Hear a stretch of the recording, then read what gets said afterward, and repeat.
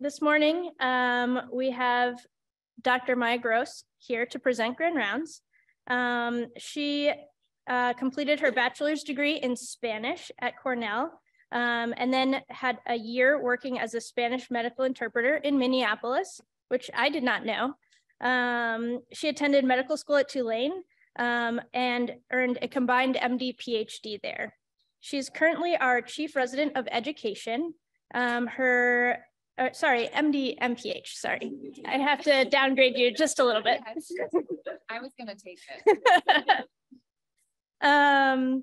it. She is now our Chief Resident of Education, and her research interests include quality improvement and addressing disparities in obstetrics and gynecology. And as most of us probably know, she will be beginning fellowship training in GYN oncology at the University of Washington in Seattle after this. Please join me in welcoming Dr. Gross. Good morning, everybody. It's really nice to see a lot of your faces in person for the first time in a few years at Grand Rounds. Can everyone see the screen okay? Speak up if you can't on the Zoom call. I think I can speak for most of my co-residents when I say that the thought of leaving residency in 6 months and beginning to work as a real doctor, as a real OBGYN is daunting. Prior to making the decision to go into fellowship, I often wondered if I would be ready, if I had encountered enough scenarios to be prepared to take care of my patients as well as they deserved.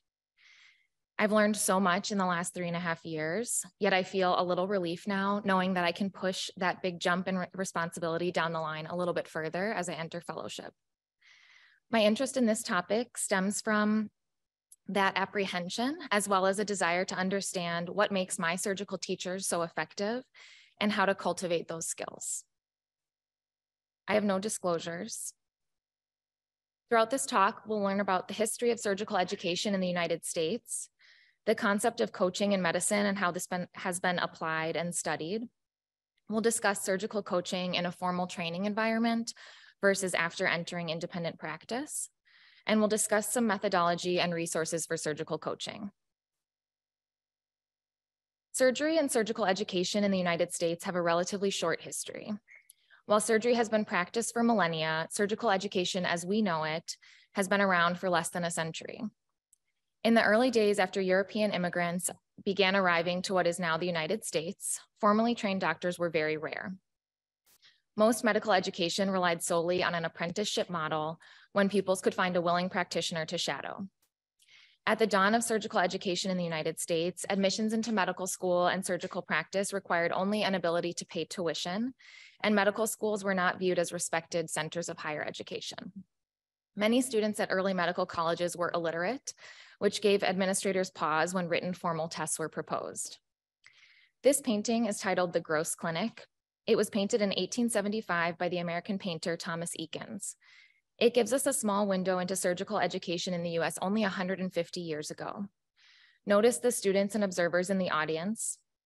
Notice the lack of gloves or gowns. In 1875, ether anesthesia was common, but the practice of antiseptics and preventing infection in the operating room were not. The main physician, Dr. Gross, wears a black coat, which was typically kept in the operating room and reused with every operation, only washed when necessary. This next painting was done by the same artist 14 years later. It's titled The Agnew Clinic. You can see that over this time lapse, there's been a change in attire with surgical gowns and some attempt at sterility. There's also a dedicated nurse in the operating room. Our American surgical education system was closely modeled on the German system.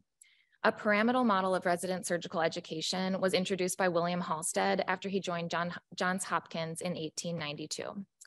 This system, in which 8 surgeons would enter, 4 would advance after the first year, and then 1 would become a house surgeon, with the others on backup if he were to fall ill or be unable to complete the program, fostered intense competition and no guarantee of advancement.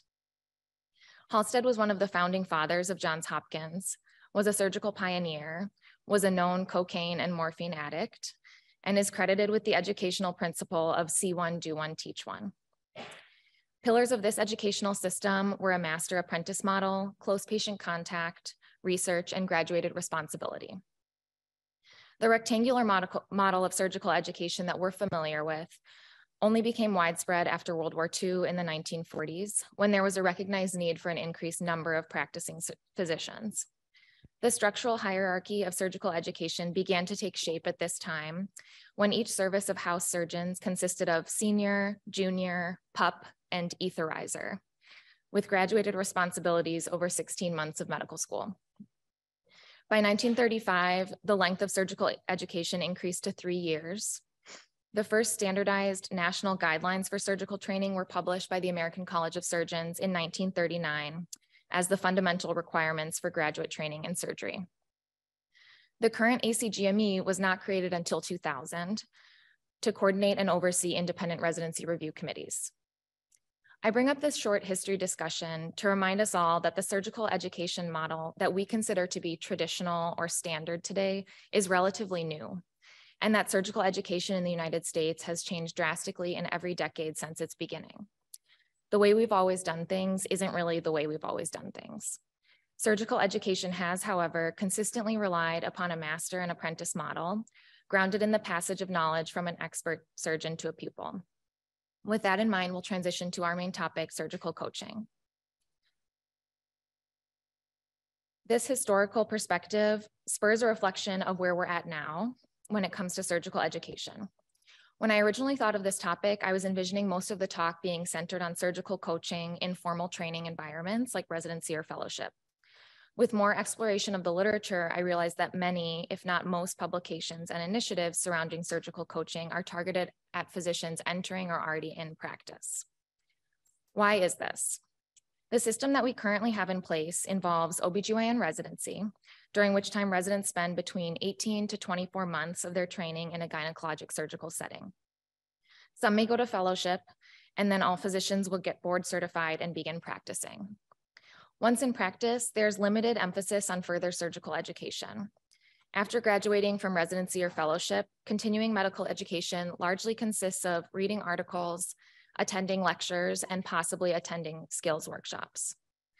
On top of this, many of the steps that are in place for surgeons entering independent practice are aimed at competency and the ability to operate independently rather than on continued improvement. When I was preparing for this lecture, I was thinking about the ways that I've observed new practicing physicians get certified to operate in different hospital systems. The interactions that I've witnessed include an observational model with a partner surgeon in the room observing but rarely offering suggestions for improvement. I also spoke with my friends and colleagues that have recently graduated from training and begun practicing in different surgical centers around the country. Attendings new to practice are typically proctored for a set number of cases to ensure competency and their ability to operate independently. These proctored sessions aren't geared towards teaching. And after this certification, it's rare to get any kind of formal teaching or surgical mentorship from your colleagues. It's also rare to operate with other physicians or observe other physicians operating. Surgeons typically operate with scrub techs, residents, and fellows, all of those dynamics which aren't tailored towards offering feedback to the primary surgeon. Only if specifically requested for a hard case do surgeons typically bring a partner to operate. And even when this happens, the dynamic is more of a, I'm just here if you need me, rather than how can we help each other be better. So why does coaching and continued education matter? Studies have shown that while graduates of obstetrics and gynecology programs have high confidence in their own surgical skills, fellowship program directors think that incoming trainees are less qualified and prepared to operate independently than their trainees were 10 years prior. Studies have also shown that our personal assessment of our own performance is often distorted in either direction. We either think that we're underperforming or overperforming compared to what we're actually doing. Humans are notoriously bad at understanding and being objective about their own strengths and weaknesses. So while it's possible to help yourself excel and push your, sneak peek. While it's possible to push yourself to excel and help yourself towards improvement, you're also likely missing key opportunities without having a second pair of eyes. Changes in the field of obstetrics and gynecology in the last couple of decades, including work hours limitations, changing surgical volumes with a move to minimally invasive surgery, and increased availability of medical management for abnormal uterine bleeding or other conditions, has also changed the amount of time that practicing surgeons get to spend in the operating room after graduating. Surgical coaching is a potential way to bridge the gap from training to practice and foster a lifetime improvement and maintenance of skills. So what's the difference between the model that we have of training and certification and a model of coaching? The pivotal difference is the distinction between a focus on competence versus excellence or versus a personal best.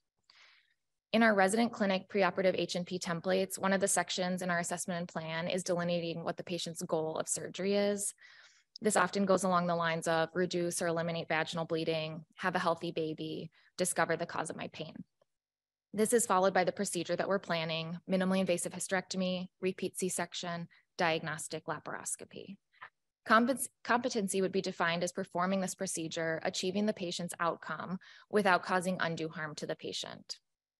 Seeking a personal best or having a mental model of constant improvement inherently includes the components of competency, but adds extra goals and desired outcomes, which can have downstream effects, such as, can you minimize the amount of time that you need to complete surgery? Downstream effects of this would include decreasing the cost of utilization of the operating room, decreasing the burden on the healthcare system of labor and resource management, reducing the time which the patient spends under anesthesia, which can reduce their risk of complications from surgery. You can also minimize your amount of bleeding, optimize which instruments you're using, and decrease the amount of time you need to switch instruments. Or can you optimize your own ergonomics, your interpersonal communication in the operating room? ACGME required minimums, board certification, and maintenance are directed at achieving competency for graduating residents, which is extremely important to make sure that we're sending out physicians who can practice independently, and coaching aims at achieving these elevated goals. Despite these things, surgeons are expected to be experts of their skill sets at the time that they enter independent practice. For many, the viewpoint is that by becoming board certified and graduating from training, we've demonstrated our skills. So why would any of us, masters of our domain, need a coach? Here are a few other people who have decided that they needed a coach. In the top right is Oprah on a Zoom call with her life coach, Martha Beck. We have Rafael Nadal, one of, if not the best tennis players of all time, with his long-term tennis coach. We have America's Queen, Beyonce, and young Leonardo DiCaprio, who have worked with acting and vocal coaches throughout their careers. And then to keep the sports fans interested, we have celebrated Green Bay Packers coach Vince Lombardi. If these people, who are arguably already extremely good at their jobs, felt the need to use coaches, why don't we in medicine? The image in my first slide of a surgeon scrubbing in with his coach behind him running plays comes from an article written by Atul Gawande in the New Yorker in 2011. The article is titled Personal Best. It discusses how the concept of coaches and coaching is widespread and routine for experts in various fields. All of the people on the previous screen have used coaches, even at the peak of their career, to maintain and improve their skill sets. Coaching is the norm in athletics, the arts, business. The business of life coaching is booming. There are even a myriad of coaches on TikTok to help you become the influencer you've always dreamed of. In his article, Dr. Gawande discusses his journey with coaching, which he embarked upon about a decade into practice when he noticed that his skills were at a plateau. He saw significant improvements in his own surgical skills and operative performance, including a decreased rate of surgical complications after he incorporated routine coaching into his practice. I would highly recommend reading this article after this grand rounds. It's fascinating, it's well-written, and it's inspiring. As some of you may know, I don't have a terribly keen interest in most sporting events, but I was a track runner in high school. I still run, and when I'm training for something, I have this burned in memory of my track coach in high school standing at the third corner of the track, which is the most demoralizing corner of the track, telling me to pick up my feet, turn over, and take smaller steps. He was there supporting me, but also pushing me to optimize my performance in each race. This brings me to my next question. What is a coach? How does this master and apprentice model differ from coaching, and why does it matter? To understand this difference, we have to understand what we mean when we talk about coaching. In the literature on surgical education, coaching and teaching are often used interchangeably, and terminology surrounding teaching in medical education is varied without clear delineation of roles, so it's confusing.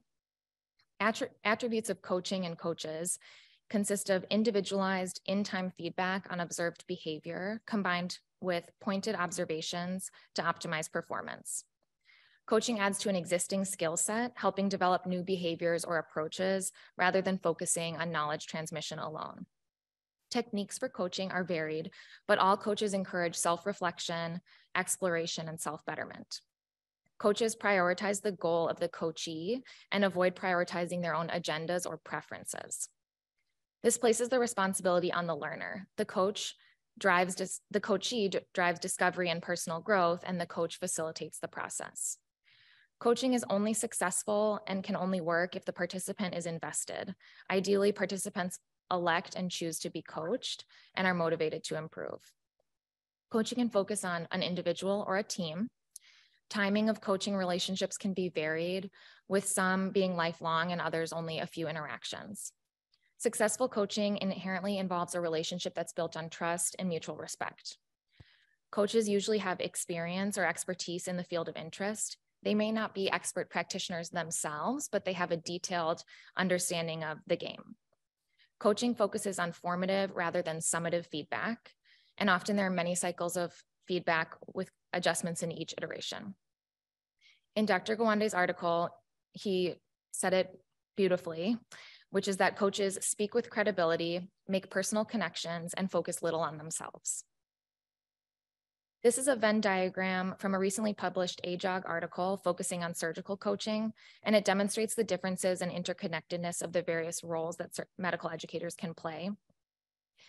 Compared with coaching, teachers have a specific skill set or set of information that they want to convey to a learner or a group of learners, and the learner is supposed to retain that information for the future. Teaching usually occurs in a structured setting with discrete questions and answers over a set amount of time. The assessment in teaching is both formative and summative. Relationship with mentors are usually more vulnerable and confidential. Mentors are usually helping with long-term goal setting, career, or life planning. The relationship with your mentor focuses on advice and counseling, and there may not be clear or set desired outcomes. There's no assessment or knowledge of skills in the mentorship relationship. As we travel from teacher to coach to mentor, the learner has increased responsibility and increased amount of driving the goals. So when should we coach versus teaching? In residency, teaching and coaching often occur simultaneously, and the role educators may play can oscillate quickly between these roles. For new interns on labor and delivery or on gyn-onc rounds, there's a lot of teaching and probably less coaching that's happening as we learn how to do a completely new set of tasks with a completely new set of information. Later on, during procedures, which the learner has performed multiple times before, a coaching mentality might be more productive. What makes a good surgical coach, and how do we pick a good surgical coach? In the last 15 years, there's been a rising interest in the field of surgical education, with multiple studies ranging from observational studies to randomized controlled trials, looking at various ways to incorporate coaching into surgery and to figure out how to optimize surgical coaching. One of the really interesting questions is who we should be picking as coaches and how to optimize these interactions to improve our outcomes. Coaches need to be trained. Excellence doesn't necessarily make a good coach. It's important that the coach has received formal training in the principles and philosophy of coaching. The participant should be driving the relationship, and the coaching relationship should not be based on a traditional hierarchy of medicine. There's considerable debate about crossover in specialties of practice between coaches and coachees.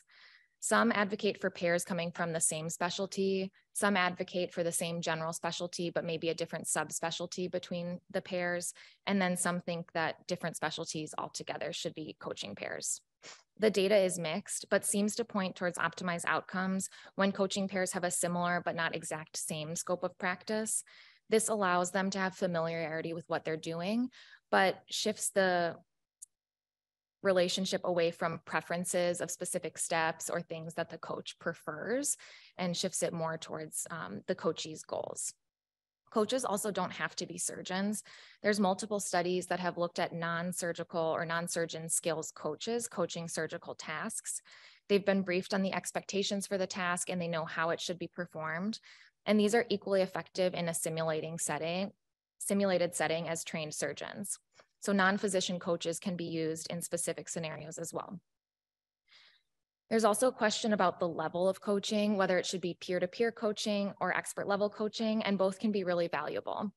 Peer-to-peer coaching can be and is often bidirectional, with studies demonstrating an exchange of ideas that's mutually beneficial for both participants, and both participants coming out of the interactions having felt like they learned something.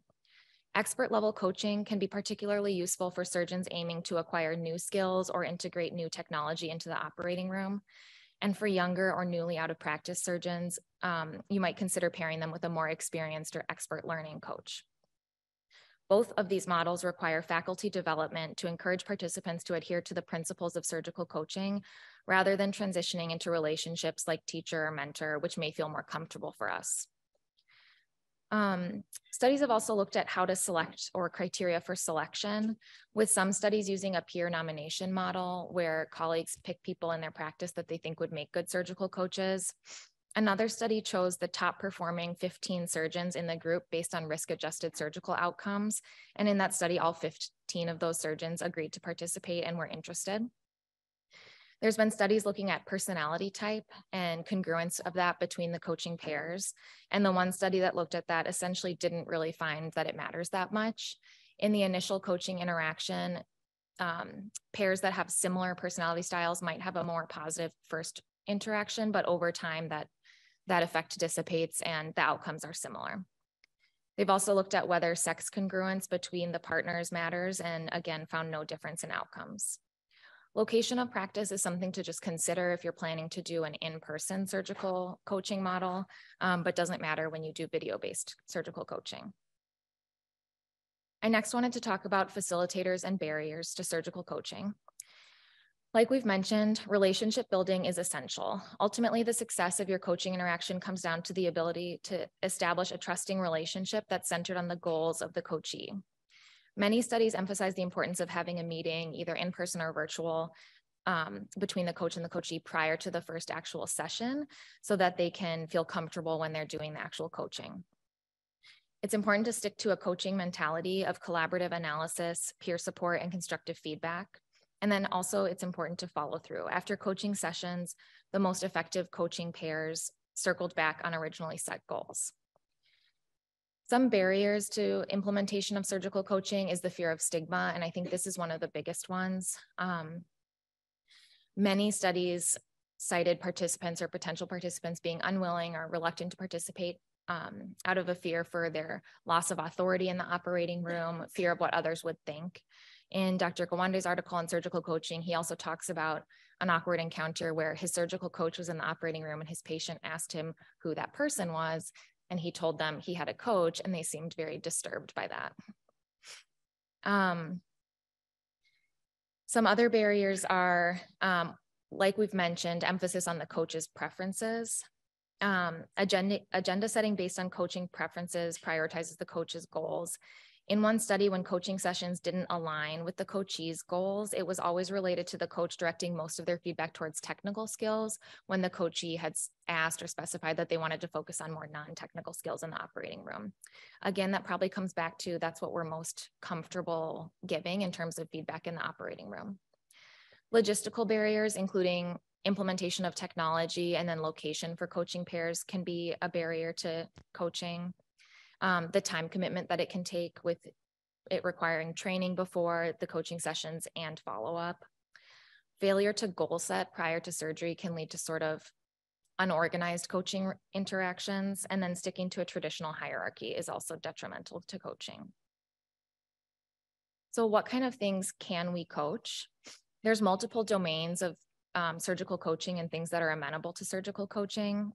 The first one that we think about is technical skills. So under that, we can coach on operative time, technical errors, time to competence or time to proficiency in a skill, economy of motion and the number of movements used during surgery, utilization of instruments, ergonomics, and then bimanual dexterity.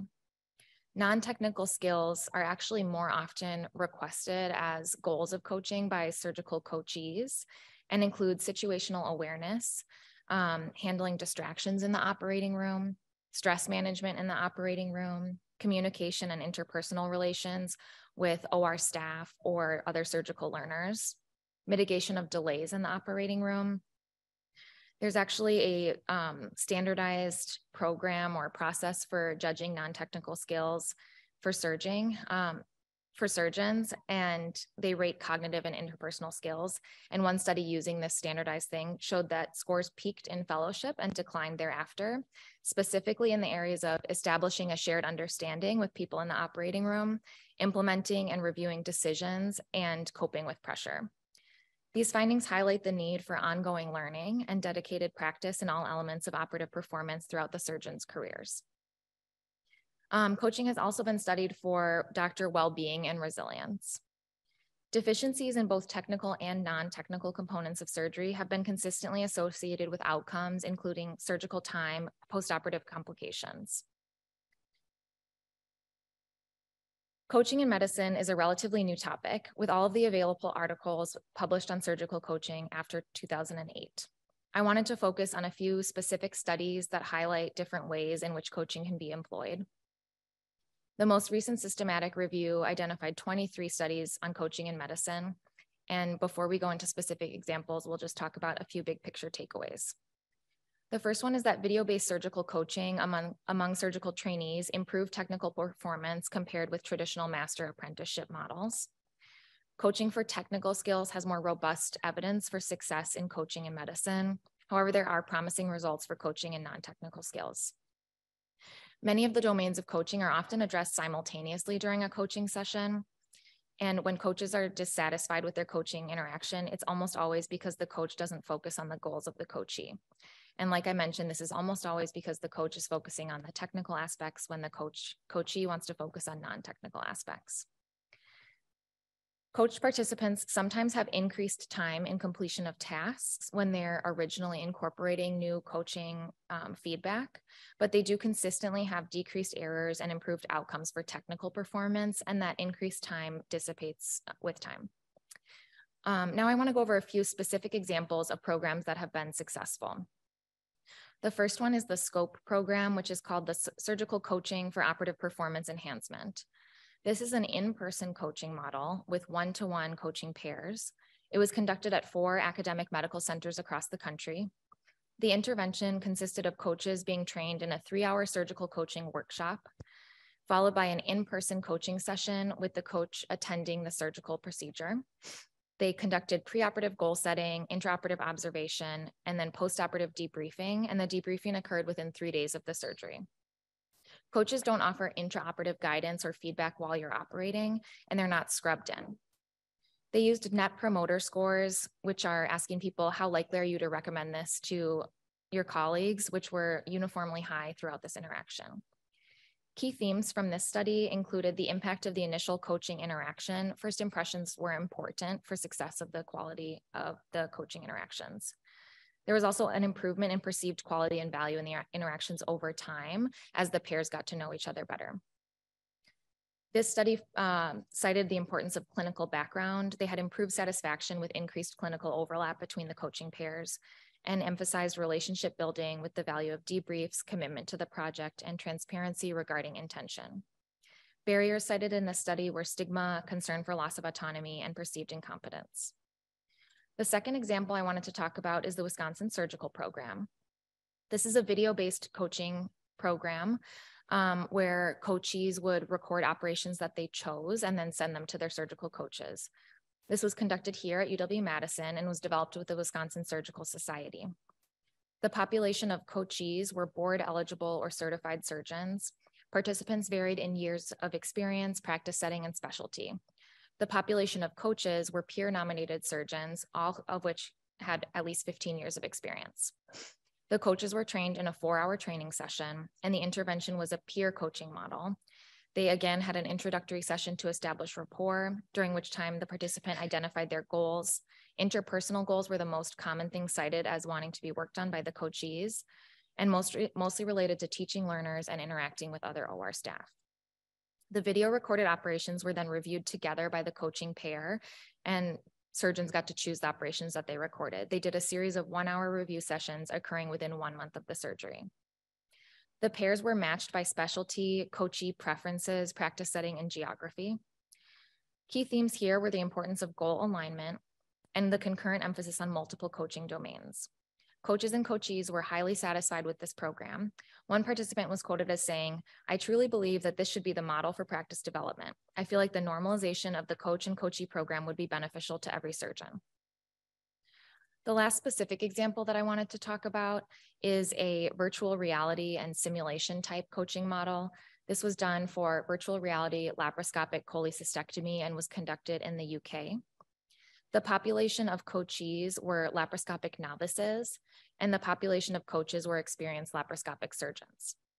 The intervention included all of the laparoscopic novices being baseline tested and then trained to competence on a virtual reality laparoscopic cholecystectomy curriculum. After they were all deemed to be competent, they were then randomized on a one-to-one basis towards video-based coaching by a surgeon versus a traditional learning model where they reviewed surgical videos in between.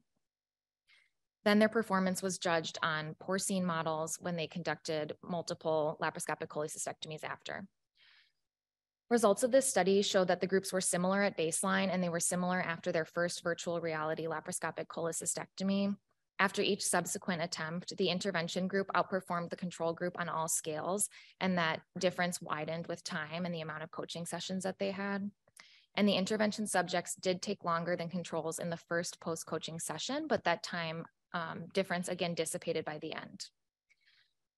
This was using a GROW model of coaching, which focuses on goals, focused on specific targets that are identified by the client. Reality, which is exploring the true nature of the problem via performance review. Options, so the coaching pairs formulate effective solutions, targeting the barriers to surgeons and clients achieving their goals. And then a wrap up with an action plan for candidates to move towards originally stated goals and examine potential obstacles. Finally, I want to talk about some resources for surgical coaching. The first is the Academy for Surgical Coaching. This was started by Dr. Caprice Greenberg, who is currently at UNC, but was at Wisconsin for a long time, and I'm sure some of you have met. Dr. Sudha Pavuluri Kwame, who's also at UW, and then Kara King, who many of you know, who's currently the head of the MIGS Fellowship at the Cleveland Clinic. The Academy of Surgical Coaching is a nonprofit that provides surgical coaching services to professional societies, healthcare systems, or individual surgeons. They use a video-based surgical coaching platform. On their website, you can sign up to become a coach and get trained as a surgical coach, or you can connect with a surgical coach for yourself or for your healthcare system. The Surgical Coaching for Operative Performance SCOPE program we talked about before, but this is an ongoing program that you can also enroll in. This program partners with departments and hospital systems to implement surgical coaching programs there. This is an in-person surgical coaching system that utilizes the practitioners within the department. OSO Virtual Reality is a surgical coaching program that uses a gamification approach to surgical learning with automated coaching, tracked performance, and proficiency milestones. It also enables remote learning by digitizing the learning journey. Training can be customized by your procedure. This was mentioned by Time Magazine in a special mention for the best innovation of 2022. It's directly available to clinicians or via medical device partnerships. Finally, CSATS is a video-based surgical assessment platform. They have a basic program, which basically just consists of a library of surgical videos and then a community that you can collaborate with other surgeons and talk with other surgeons, but they also have an enterprise product that allows for encrypted and HIPAA compliant video capture and upload, AI-powered procedure analytics and performance tracking, as well as human insights, including video sharing for peer feedback, actionable expert feedback, and objective performance assessments. It also gives you access to a vast library of surgical videos similar to the AGL website. So takeaways from this talk: surgical education is a young field. It has drastically evolved over the last 150 years and will continue to do so. There are variable methods of establishing and fostering coaching relationships, including simulated surgical exercises, video recorded operations in which the coach is not required to be present or in the same practice location, and in-person coaching. Coaching can be employed for a variety of skills related to surgical practice. When starting to prepare for this lecture, my thought was that it would be geared almost entirely towards technical skills coaching, and it's interesting to learn that most participants actually prefer to be coached on non-technical skills. These non-technical skills can include interpersonal, stress management, and management of delays in the operating room. And successful coaching emphasizes the goals of the coachee and not the agenda of the coach. Thank you all very much for coming to my talk. This picture was taken during a laparoscopic ergonomic simulation session that Dr. Mojdebash and I put together for the residents last year. I'm happy to take any questions. Thank you for the excellent talk. I recently gave a talk at a trauma surgery conference, and it was on aviation safety. The checklist is just the beginning, and the discussion was that in aviation, it's competency-based training versus surgery, which is apprenticeship, which you did an excellent job outlining. And one of the things that I was, many things I was really impressed with you in particular is that you invest a lot in your own training with regard to simulation and practice. And I was curious, do you think we could do better for our trainees by designating time with simulation practice, even sort of low-level simulation where junior residents could be paired with senior residents versus more, kind of book type didactics, or what, where do you see that we can invest more in this type of training? Yeah, so we do have a pretty robust simulation curriculum. Some of it's incorporated into our formal didactics on Thursdays, where residents do have multiple simulations throughout the year, focused at different aspects of clinical care. We also incorporate some simulation in our labor and delivery education, but that's actually something that I'm working on with Dr. Lepic and with Gabby Avery to develop a more kind of standardized obstetrics simulation curriculum, which again allows people to practice sort of simulated things in front of their peers and colleagues and then get feedback based on it. We also have 24/7 access to the laparoscopic simulation center, or the simulation center, which has laparoscopic boxes and has other things too. And there's an ultrasound sim there. And we have 24/7 access to the robot at Meritor, which, as long as it's not being used for surgery, we can do surgical simulation there. We do have a robotics proficiency pathway that includes simulation, and all of the residents are supposed to finish sort of the standardized set of exercises on the robot before they're allowed to practice on the robot. That being said, I do think there's definitely room for improvement, and I think incorporating a model of peer-to-peer coaching, I think would be really beneficial. And I think one way of doing that would be pairing a senior resident with a junior resident and having them dedicate, a few sessions throughout the year to guided coaching. The issue with that is time. I think we all know that it's really hard to get people to do things outside of work hours because we're already very busy. And when you add things on that aren't really structured in, attendance is usually very low.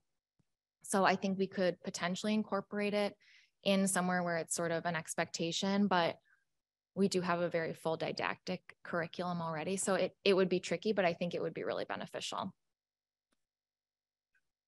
Yeah, Dr. Gaston. But I think that the system needs to use more experience. Like, doctors as they get in their 40s, 50s, 60s, that are starting to cut back, but have been in the operating room a long time, who learned how to either become more efficient or to handle some of the stress. They've seen the aortic injuries or this, that, and the other.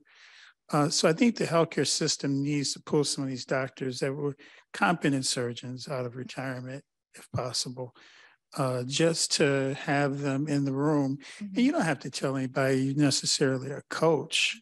One of the ways that I learned was I took advantage of. I thought I was a kid in a candy store when I was at Northwestern. I could go get any specialist that was one of the best in the world and say, "Hey, I want to do a hysteroscopic myomectomy," and teach me how to do that. But your ego has to drop. And a lot of times, doctors and surgeons their egos are getting in the way of them getting the help that they need. But if you can push that ego out and adopt different strategies that you may not have trained under or whatever the case is, you'll find you actually may be a little better off. Another thing we did was we taped a lot of our surgeries to watch our cases. And then we studied before surgery. So my wife knew before every Thursday, 20-week uterus, I was going to be upstairs studying anatomy, and I was going to be looking at the best surgeons on the AAGL at large fibroid uteruses and different ways of attacking that if the vessels weren't as accessible. How was I going to morcellate that big 24-week uterus? So it takes a lot of kind of preparation. It's like a football player just doesn't go out on the field. I mean, they prepare with videos and everything before they go. Then they also have a coach, but they also are willing to adjust. And any sports player that's not willing to adjust doesn't survive, really. Mm-hmm. Yeah. So I really do think that, like, people like even like me, that I don't do a whole lot of GYN, but I've done so many GYN cases that it would be nothing to go back in the operating room and show people how to get in a vaginal cuff without a lot of bleeding, you know, how to take bulky uteruses and, you know, get them done laparoscopically. But I think we have to have a system of mentorship. Mm-hmm. Yeah, and to a couple of the points that you made, the first one is about continuing education for people already in practice. One of the articles that is in the references here, and you guys can access them if you want to, talks about how we spend billions of dollars on continuing medical education in the United States every year, but it's mostly attendance of conferences, rare surgical skills workshops, and then reading articles, and how a lot of that money could be redirected towards investing in programs like this for surgical coaching. Because one of the main complaints or trepidations that people have is that it's going to cost a lot to implement these programs. So I think that could be really beneficial, and probably a lot more beneficial than reading an article that you could read on your own time. Yeah. And then the second one is when you said you don't, like, people wouldn't have to know that you have a coach in the operating room. I think that's a good point. In almost all of these studies, or in all of these studies, the coach isn't actively giving feedback or advice during the surgery. And so that risk or fear of losing your sense of authority in the operating room, which is probably already a flawed, you know, goal, that isn't really there anyways, because they're not actually giving you feedback or critiquing you in the operating room. They're taking notes and watching your recorded surgeries and then giving you feedback in a private setting. And I've suggested to the educational committee that we need to probably tape your surgeries, like the laparoscopic hysterectomies, and check levels of competence, you know, taking down the uterines, you know, the cardinals, getting the vaginal, you know, cuff, and all that kind of stuff, because we need to take bias out of it and actually look to see who do we need to improve on, and can we sit down and work on that. We can't do that if we got favorites and all that stuff. Thank you. Thank you very much, Maya. That was an excellent talk, and a good reminder that we need to be lifelong learners through the spectrum of our practice, our lifespan. One of the questions I have is that you brought up some great points, that what a lot of physicians want is more training on sort of like what people might call the soft sciences, like communication, like people management, people skills. And one of the deficits I felt for residency education is that you have to manage people along the course of residency, but you never receive formal training on how to manage people the way, say, an investment banker or someone working in business might receive.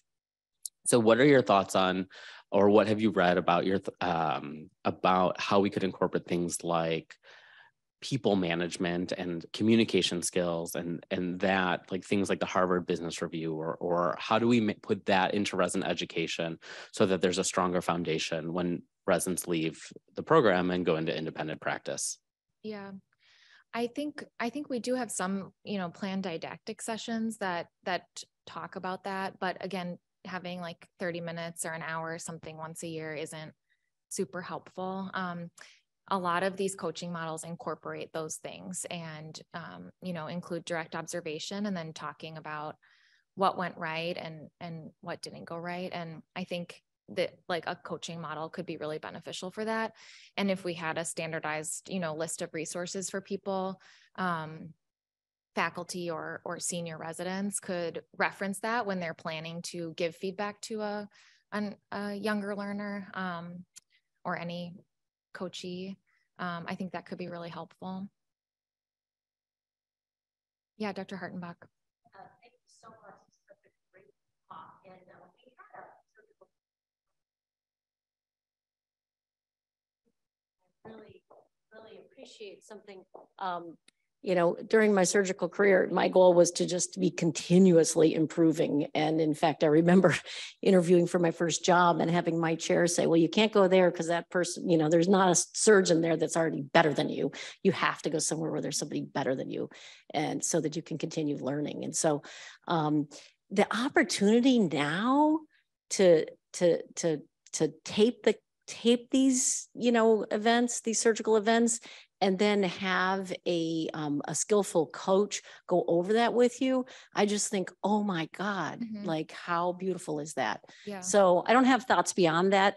But I think we do a lot of things well in the department, but I think there's some opportunity here. So thanks for bringing this forward.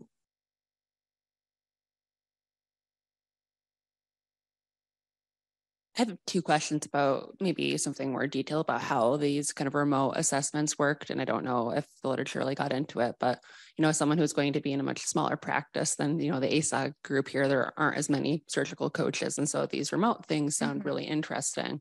I am curious about how patients were approached about it. I assume they had to give consent to have their procedure recorded.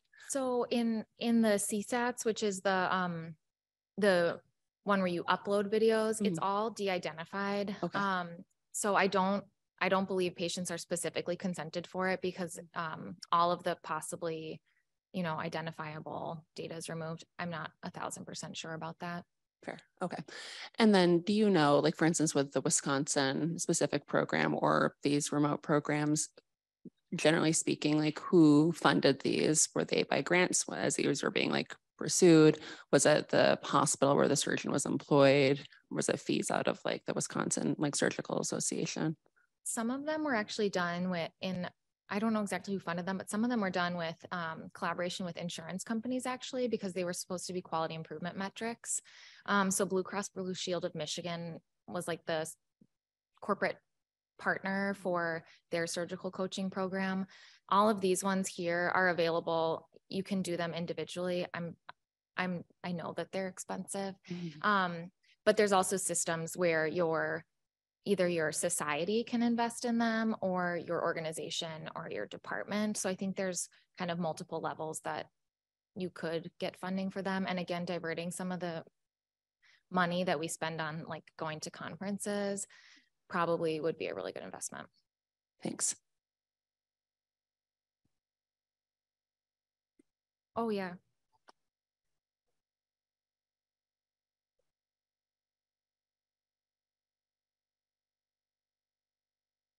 Nope. Maya, this was a great talk. Thank you very much. One of the things that I find really striking about the idea of surgical education over the span of a career is we have this time in residency that is very much identified as this point of learning that is you're drinking from the fire hose, you are getting the exposure that you will never get at any other point in your career. And the conceit of that is this combination of this intense learning period balanced with this idea of service. We spend a lot of our time in service of the hospital system, in service of the patients of that area, and what we get in return for relatively little pay in comparison to what we get for the rest of our career is this great educational experience. And so that's the carrot that we get for investing in that. I'm curious what you think or what you have read as the additional carrots once you get out of this training period to invest in something like this. Because as you mentioned, it's very expensive. And it sounds like there are already a couple of things such as insurance companies sponsoring it. But I'm just curious if you can go into a little bit more of what can we do to encourage people outside of this intense training period to really invest in something like this? I think one of the things that I mentioned is that coaching is only going to be successful when someone elects to participate in it.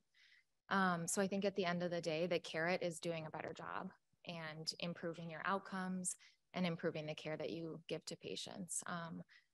If that was tied to quality outcomes, like time of surgery, rate of complications, rate of readmissions, there could be like a financial, tie in there. And that's probably, equally motivating for some people. But I think at the end of the day, the real carrot is just, we, chose this field because we want to do this thing that's extremely challenging and is ever evolving. And so that idea of a personal best, I think, is kind of the overarching goal that I would identify as the carrot of surgical coaching. Yeah, Dr. Sempene.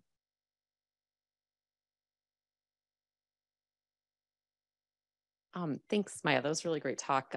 When you were speaking about the non-technical aspects in the OR, something that came to mind was like our experienced circulating nurses or experienced scrub techs, and how much kind of they have seen in their lifetime and what they kind of view as how a good OR is run or not a great experience. Or I think there's probably this like culture of like, yay, I get to be in Dr. So-and-so's OR today, or like, oh man, I had to spend the whole day in this other OR today.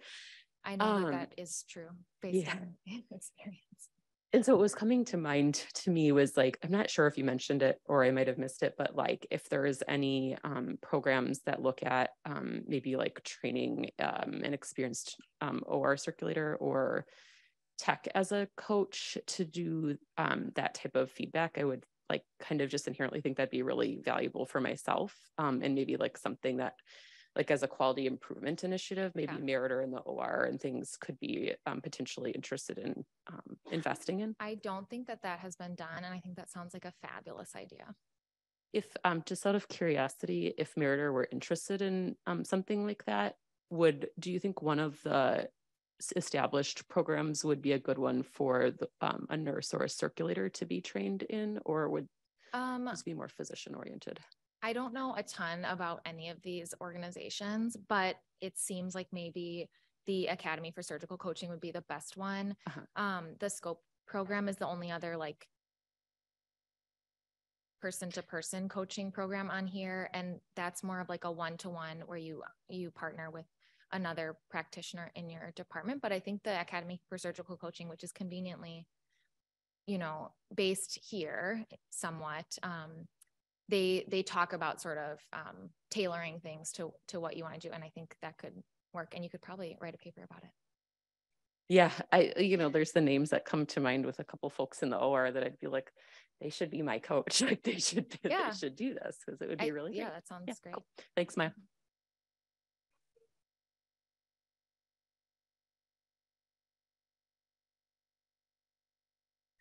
I was just going to say that one of the things that in this, thing of diversity is that a lot of people don't realize, like you presented a lot about white physicians, but the first actually cardiovascular surgeon was a Black man.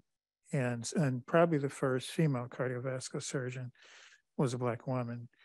What did they have in terms of, did they have any different techniques of teaching physicians? Because they could not participate in the white system back then. I mean, they couldn't be part of, I think the first female physician part of the American College of Surgeons was African-American women. So how did that, did you come across anything in terms of that? Were they trained any differently because they were trained in a segregated way? But somehow they were some of the better surgeons. Yeah. When I was researching sort of the history portion of the talk, a huge part that I left out is our longstanding and current history of discrimination in surgery and medicine in general. So you're absolutely right that actually, not until after 1965, when the Civil Rights Act was passed, was there even, rare integration of people of different colors and races in surgical fields. So the traditional model that the ACGME, the American College of Surgeons, and all of the board of OBGYN is all based on institutions that were created without the input of diverse learners and diverse teachers. So really nothing that was incorporated before 1965 had the benefit of hearing from diverse voices. And I think that's a huge detriment to obviously all of our expertise.